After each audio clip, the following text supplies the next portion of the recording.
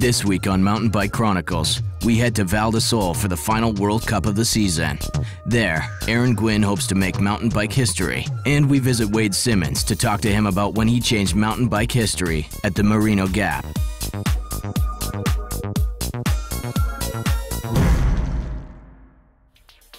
Prior to this year, Aaron Gwin had never won a World Cup. All changed in St. Peter, Maritzburg, when he beat veterans Greg Minnaar and G. Atherton at the first World Cup of the season. It was cool to get the first one out of the way at the first race in South Africa. That was the beginning of Gwin's domination.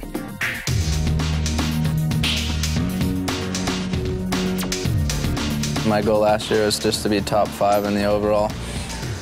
So this year, my goal is just to win races. You know, I'm not really thinking about the overall at all. I just want to just win some races and, I guess, race in a way that you kind of put it all out there and kind of go for it and not try to be conservative, because I was kicking myself a lot last year where I crossed the finish line knowing that I had more time up there, but I just kind of was riding a little bit hesitant to make sure I stayed up and got the points and whatever, and I just don't want to do that this year. I kind of want to go for it every race. He's gone on to win 4 of 6 races so far this year.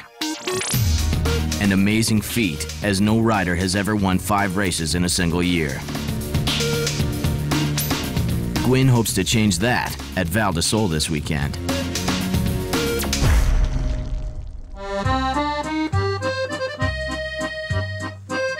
We're in Trentino, Northern Italy for the 7th and final UCI downhill race of the season, with these last points deciding the season-long leaderboard shuffle.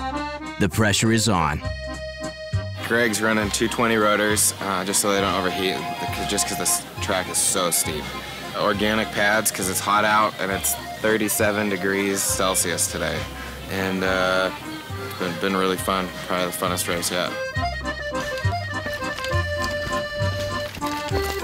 The young guys have made 2011 a season to remember, pushing the veterans to new limits.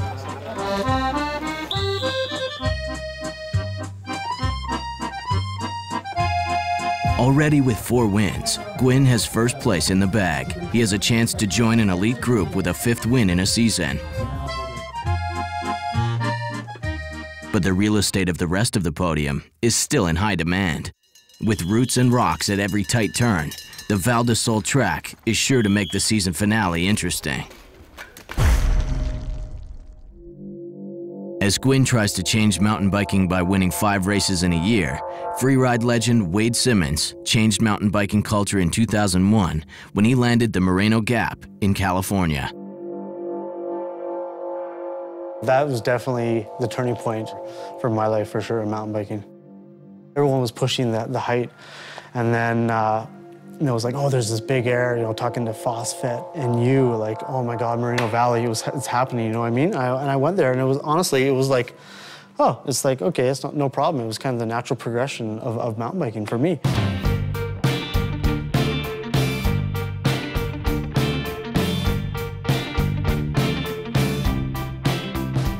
And was this your first shoot with New World? It was, I think. Well, I won the Rampage the year before, I think. And this is, I think we shot this in spring. And, Jesus. That is awesome, look at that. That was so cool.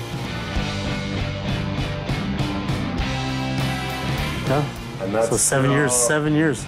That still holds its own today, no doubt. Well, just walking up the trails today was like some of the stuff, and you're like, that's, I mean, not much has changed when you think about it. Phosphate, was this it? We're lost. We've been like in 3 drainages now looking for the stuff. I have 5 years of segments in these drainages, and it's like, it's hard to remember where they all are. That might be that log right there, but that log was broken, so I don't think it's that one. We'll find her. I mean, how many creeks can there be? That was my highlights, man. You know, really coming to Nelson and riding that stuff. Working with Riley, because Riley is a fantastic trail builder. He used to, you know, we create some perfect stuff. This is the one, old trail. Oh, she's falling apart, eh?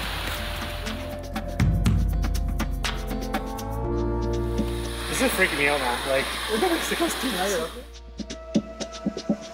It's a bit sketchy, and if this was a stunt today, I don't think I'd hit that. Like, just look how exposed you are. It was like, oh my god. Come back to this, you're like, it doesn't seem that it was that gnarly. But you come here, you're like, that was pretty gnarly, and you don't remember being scared. I want to be remembered as a trail rider. I want to remember as a mountain biker who did it just for fun, you know?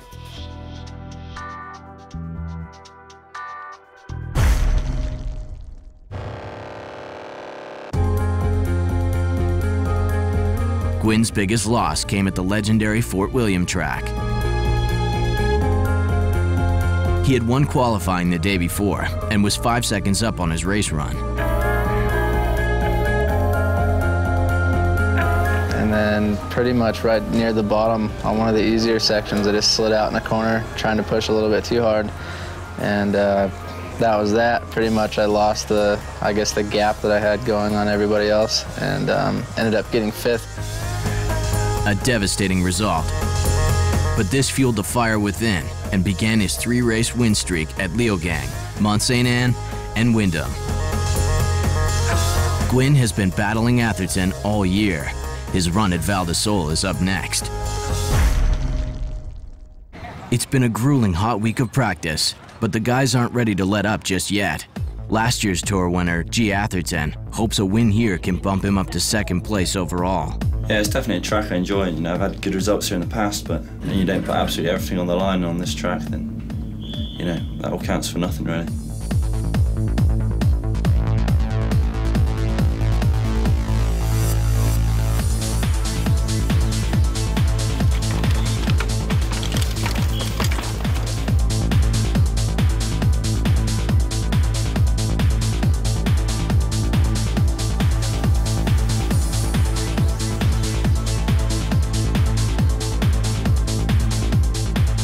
G. Atherton clearly wants to make an impact and show that he's still a force on the hill. He takes the early hot seat.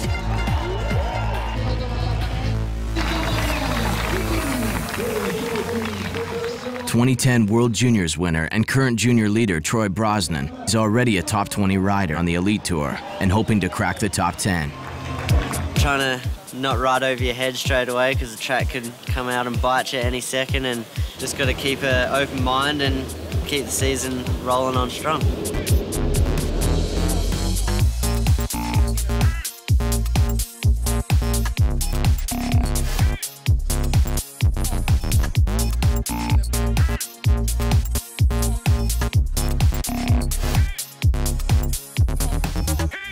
His run can't top Atherton, but puts him in 2nd and seals his 2nd consecutive junior title.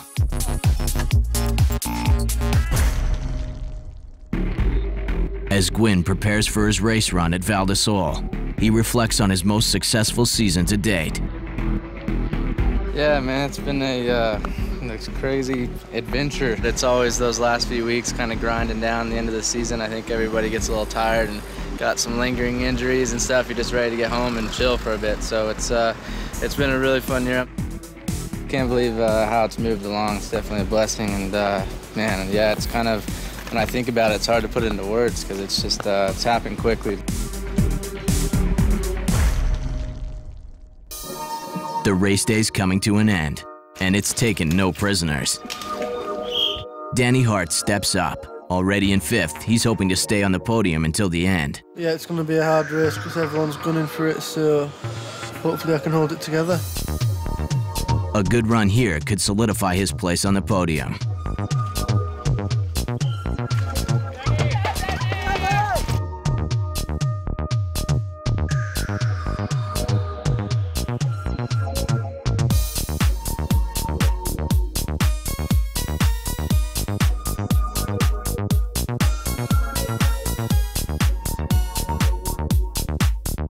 He puts it all on the line and is rewarded with a convincing lead, the biggest of the day.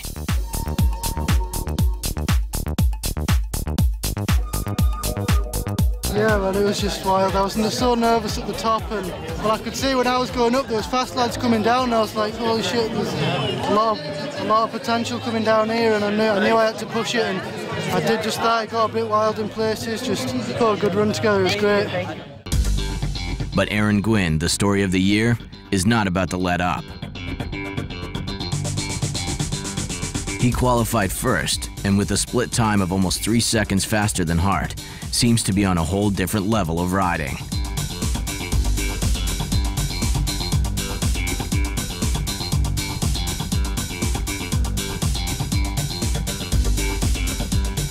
He loses some time in the bottom section, but manages to hold on by a second, securing his place in the downhill record books.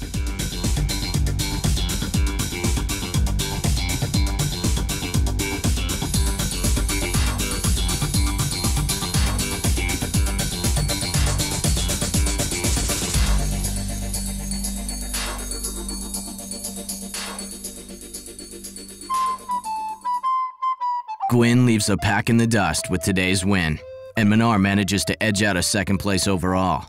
G takes third place, while Danny Hart bumps ahead of Steve Smith to fourth spot, and young Troy Brosnan's first podium finish gets him moved up to 8th place overall.